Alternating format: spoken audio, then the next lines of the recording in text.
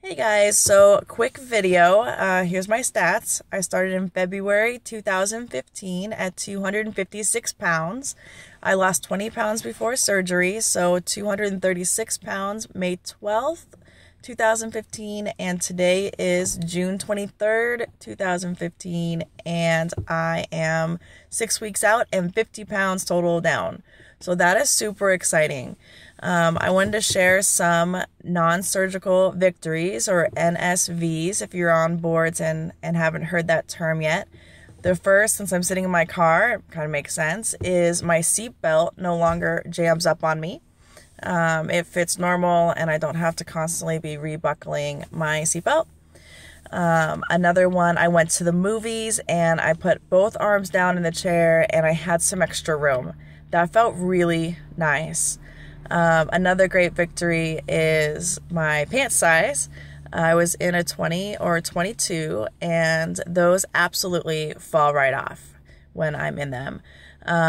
They need a belt, and it's pretty tight in order to keep them up. So I'm in a size 18, and they fit totally comfortable. I'm breathing them fine. I'm not squishing into them, and that's really, really cool. I definitely have a neck now. And you'll see in the other videos, it looks like I'm drugged. Of course, in the beginning I was, but a lot of that was because you couldn't see my eyes. I carried a lot of weight in my face, and that has definitely slimmed down. And so now when I take pictures, I can see my eyes again, and that's kind of cool. I know that there's more to go, and they're still a little small, but it's nice to be able to see them. I definitely take pictures because when I look in the mirror, I don't always see the weight loss. I still see myself at 250 pounds, which is pretty normal. I was at that weight for a good 10, 12 years. So I'm currently at my high school graduation weight, which is pretty cool. And the pictures help me compare side by side and see the definite difference. I'm not shy about the weight loss. I used to think that I wasn't going to tell people about surgery because there's all of the preconceptions and people's thoughts on that. And I didn't really want to hear that, but I decided, come out of the closet with it. I'm excited about it. I'm proud of what I'm doing. It's definitely not the easy road, and I don't want to hide it. So I post on Facebook. Everyone on it is very supportive, and that's a really good way that I can reach out and get support.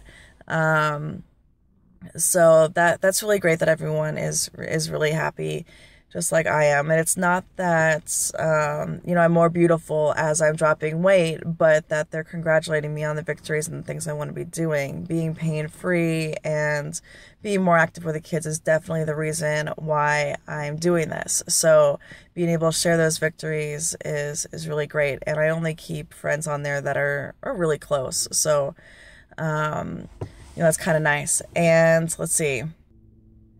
On top of the photos, side-by-side comparisons, I also measure.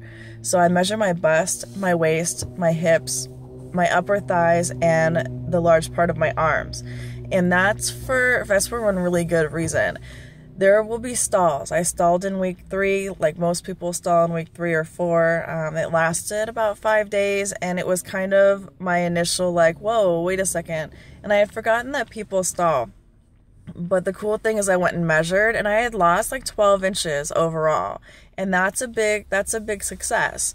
Now I'm lost about 18 inches, which is pretty cool. So I get to see numbers in both ways, and I would highly suggest doing that. You can do it by yourself. Just make sure you're measuring in the same spot, and then don't pull the tape measure tight, because then you won't see the difference. Make sure it's loose around the areas, and you're always measuring the same spot. So yeah, 50 pounds down and 50 more to go, maybe 60 depending on how I feel, but really 150 is my ultimate goal, if you want to put goals in numbers.